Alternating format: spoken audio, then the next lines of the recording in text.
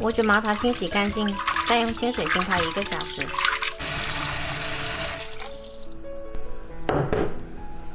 鸡脚砍去脚趾，再砍成2段。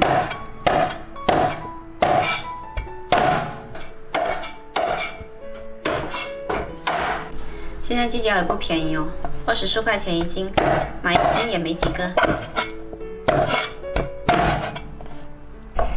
冷水下锅焯烫一下，加入几片姜，少许料酒，焯烫好了再清洗干净。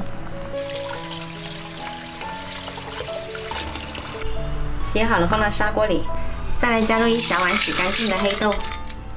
还有浸泡好的五指毛桃也倒进来，再来加入适量清水，还有几片姜，大火煮开，转小火煲1个半小时。汤煲好了，再加少许盐调一下味就可以喝啦。这碗汤呢，喝起来比较回甘，有五指毛桃浓郁的香气，它呢比较清热滋润，喜欢的话可以试一下哦。